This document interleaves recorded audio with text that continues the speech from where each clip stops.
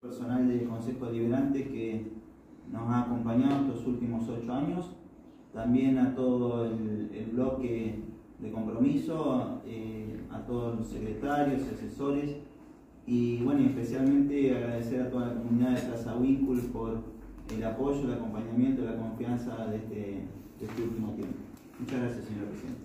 Sí. Muchas gracias, señora Presidenta, y muchas gracias también, concejal Martínez. Me sumo a las palabras del concejal Iril. Realmente, en lo personal, quiero hacer un agradecimiento muy especial a todo el equipo de trabajo que me acompañó durante estos 4 años, verdaderos profesionales, verdaderos compañeros, personas con mucha vocación de servicio y que me han acompañado para poder representar al espacio político de la mejor manera en este Consejo Deliberante.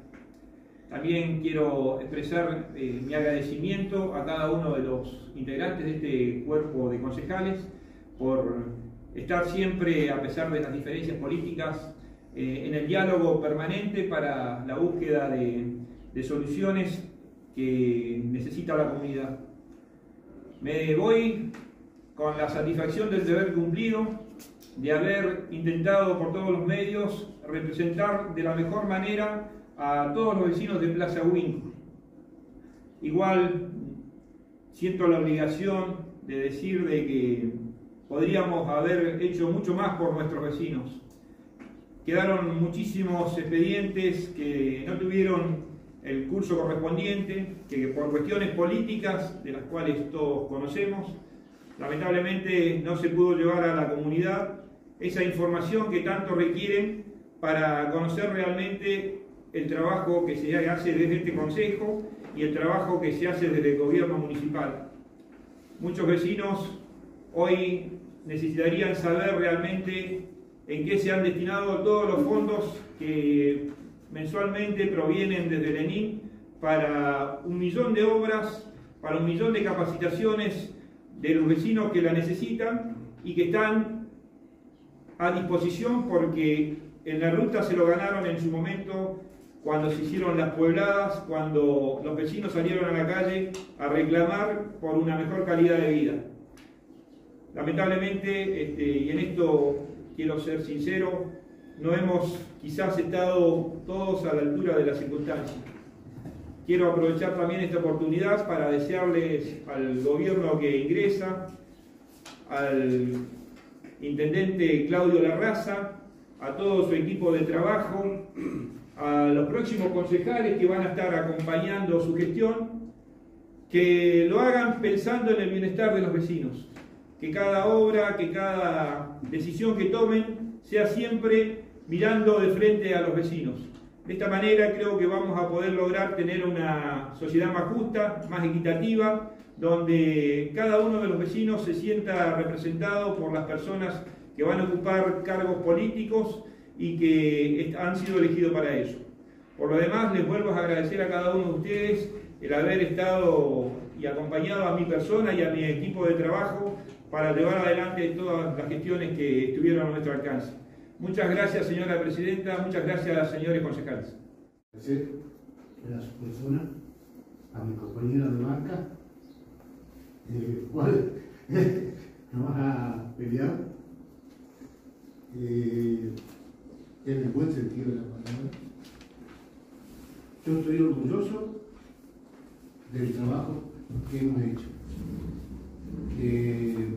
Realmente se han hecho obras, como dijo el amigo, que nunca se habían hecho. Pero sí se ha hecho mucha tarea que podríamos haber hecho un poco más, pero hicimos mucha cloaca, hicimos mucho con respecto al gas, mucho con respecto al agua, y espero que en esta nueva gestión que van a asumir se terminen las cosas que están en obra. Ojalá se termine toda porque nuestro pueblo sigue adelante.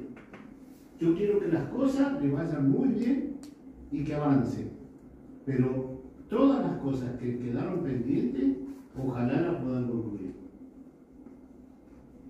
Por otro lado, señora presidenta, quiero agradecer también, como dijo acá el concejal de Caro, a todos los compañeros concejales y sobre todo también a la gente del Consejo Deliberante, a todo el grupo, y que gracias a ellos pasamos bien. Con esto, señora presidenta, quiero decirle que muchísimas gracias por todo. Bien. Quiero hacer mi despedida también de este periodo, del cual yo realmente me siento satisfecha de todo lo que se ha realizado. Dentro de un consejo que fueron personas muy cálidas, humanas, mi trabajo, mi labor fue todo solidario. Me siento satisfecha de eso mismo, ayudé mucho y bueno, lo que no se pudo hacer se va a continuar. Sinceramente no me voy con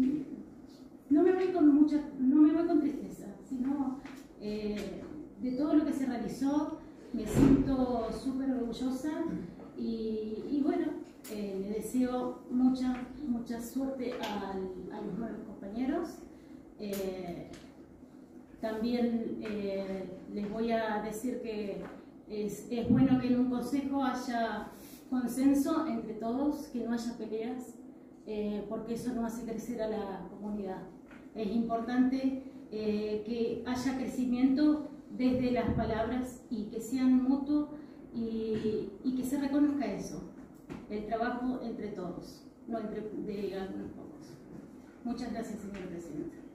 Agradecer el trabajo de estos 4 años y desearles éxitos a la nueva gestión, a los nuevos concejales y que entre todos juntos sigamos trabajando para sacar a Plaza Huincul adelante. Gracias, señores. A esta gestión yo creo que hemos sabido trabajar como cuerpo deliberante.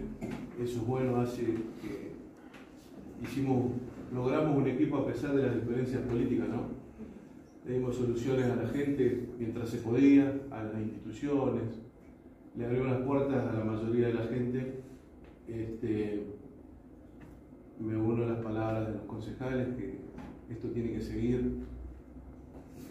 Le pido a los concejales y al grupo de intendentes, ejecutivos, que sepan trabajar en conjunto, en equipo, que se escuchen, que se comuniquen, porque esa es la clave de que esto siga adelante y que pueda crecer, porque todos son parte, todos trabajaron para estar y son gobierno, ¿no? Así que agradecerle también a nuestro bloque, a mi equipo, a la gente de la cocina, de la limpieza, que nos atendieron espectacular. Bueno, la vida continúa, seguimos siendo padres, vecinos, amigos, artistas. Le deseamos una buena gestión, que estamos a disposición para lo que podamos servirle. Todos estamos para que Plaza Huincul crezca, que se siga desarrollando y ver nuestros hijos, nuestros nietos, con un Plaza Huincul que sea accesible, que sea inclusivo y que sea universal, ¿no? Que tengamos nuestras plazas, que puedan participar todos, los chicos con discapacidad, los chicos, digamos, que podamos compartir y que la inclusión siga de la mano con el gobierno. Así que desde ya muchas gracias. Seguramente nos vamos a cruzar siempre en la calle y bueno, hasta siempre y bienvenido al gobierno. Muchas gracias, señor presidente.